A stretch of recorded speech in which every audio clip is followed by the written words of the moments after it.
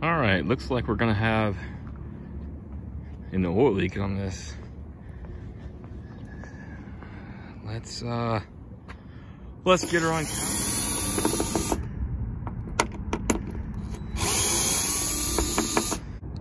Ready? Go clear prop. Here.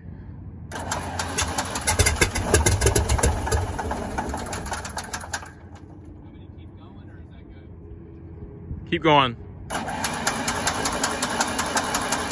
Okay, so obviously the plane was covered in oil. We didn't want to run it too much because the leak was pretty substantial. And if you look right here, you can see, here we go. There's oil on top here, and there's also oil all under the oil cooler seal. You can see where it's wet around it. So the oil cooler seal is pretty busted, and that's where it ran. We turned it over a few times without cranking it, and oil kind of poured out of there and pooled.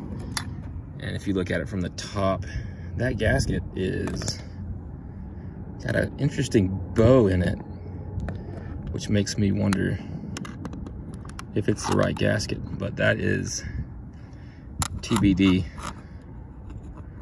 on taking it off. What is cracks or scratches right there?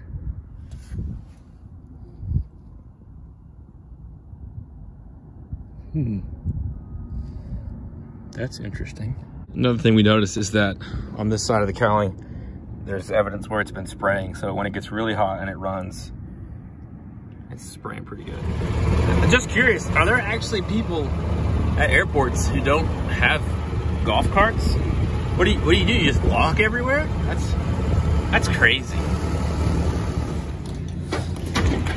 Look at the chemtrails.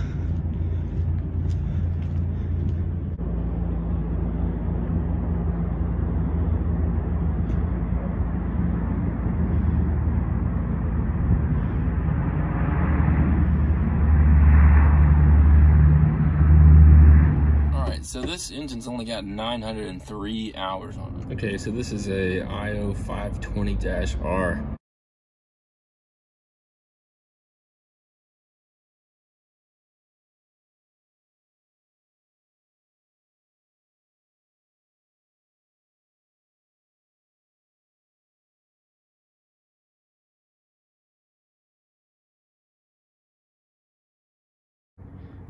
All right, we got the oil cooler and the oil cooler plate off. And if you look, you can see that the leak was right here around this hole. And there's evidence that the oil was coming around there. You can see where all that's oil stained around that. And then it's just been dripping down on top of everything else and then showing up there because it was pooling up and then it was leaking all down here.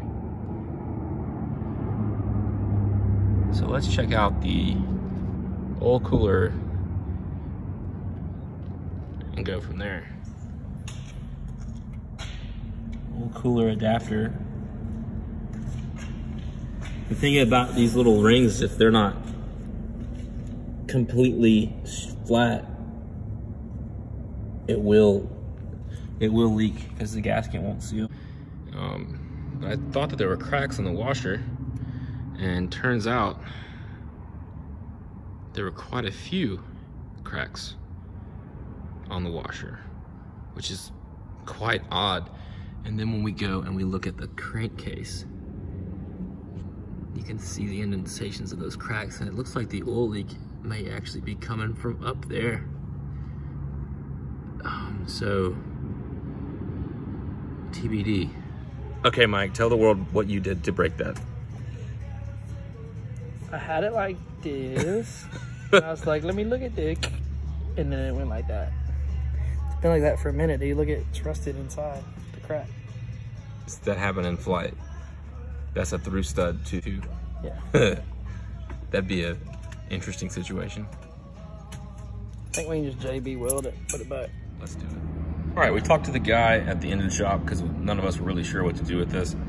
This is installed right now because you can't have a through stud with no torque on it. It seems like we're just gonna pull it out and put new O-rings on it, sand it down and make sure the case isn't cracked, and then go from there. All right, so we dive in it to make sure it wasn't cracked. And what looked like a crack, I think it's just still a raised area from where we need to take it down a little bit more, because if you pay attention, when you shine a light on it, it makes a shadow, and a crack won't do